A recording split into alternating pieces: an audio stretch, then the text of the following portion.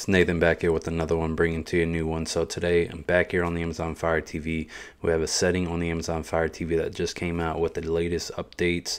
This setting has to do a lot with privacy settings, giving your data over to Amazon, which we do not want. I don't recommend giving that information over to Amazon. So we want to check a few settings to make sure that we have everything turned off. Normally we would have everything turned off, but this setting that they have just added automatically enabled your data to travel from third-party apps to Amazon. So we want to go and turn that off immediately. So let's go and walk through the steps. So right away, we just want to go over to our settings, and then we want to come down here into preferences. Once we click on preferences, it'll load up. You come down to privacy settings, click on privacy settings, and then you'll see this new icon which says manage sharing from apps. It says allow supported apps to share your viewing and content information with Amazon.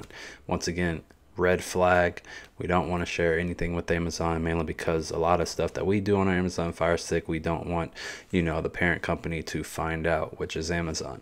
So we want to come in here and click on manage sharing from apps, and you can see it's automatically turned on. As soon as you get this update on your Amazon Fire TV, it's automatically on. So you have to come in here and manually turn it off if you don't want any of the third-party apps to transfer data to Amazon. So like all of your third-party apps, all of your third-party apps, meaning APKs and any other unauthorized app that comes from a different party other than the Amazon App Store.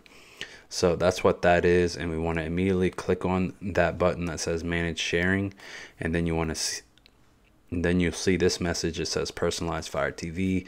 Share information includes data about your watch activity, watch list, recordings, and rentals. Purchases from the app will apply your choice to all apps that support this feature. We want to go ahead and turn this off. So click off, and then immediately it turns it off.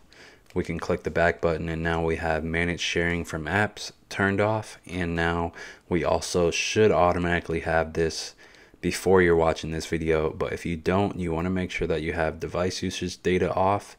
You want to turn off collect app usage data, set that to off, and you want to turn off internet-based ads, set that to off. So no more targeted ads, no more data being transferred over to Amazon, and no more data collection on your Amazon Fire TV. So definitely keep that in mind if you want to protect your privacy. If you want to check which update this is, if I click on my Fire TV, click the about button, I'm on the Fire TV Stick 4K Max, so your update may be different. But before I proceed down to where it says install update down below, as you can see, there is another update, and who knows what's in that update. But before I go down, I want to show you this. It says Fire OS 8.1.1.1, and I believe the version that I was on previously to this one was, I believe, 8.0.6, something like that. So now we're on 8.1.1. So they're continuously updating the Fire TV and sending these updates to our device without our knowledge. And then you open up your device, and then some settings have changed, but you would have no idea unless you watch this video. So definitely check this and come down here, and these are the updates that I'm referring to. It says install update because now there's another available update which could potentially change anything, but you would have to hunt down what actually specifically changed. You'd have to check each setting and play around with it to find that out. But luckily you have me. You can just open this video and I'll show you what to look out for, what to change, and we'll go from there. But these updates here, if you wanted to click install update, you can install that update, so you can make sure you turn that feature off beforehand before it just automatically gets updated without your knowledge, and then you're not aware that you're sharing your data over to Amazon. So definitely keep that in mind. I'm not going to install this update, but after this video I'll install it and then let you know what has come with that update. Once again, if you don't want to share your information to Amazon, turn off that setting immediately. It's very straightforward. Go to the settings, preferences, privacy settings, go and turn those off, and you'll be all set and protected.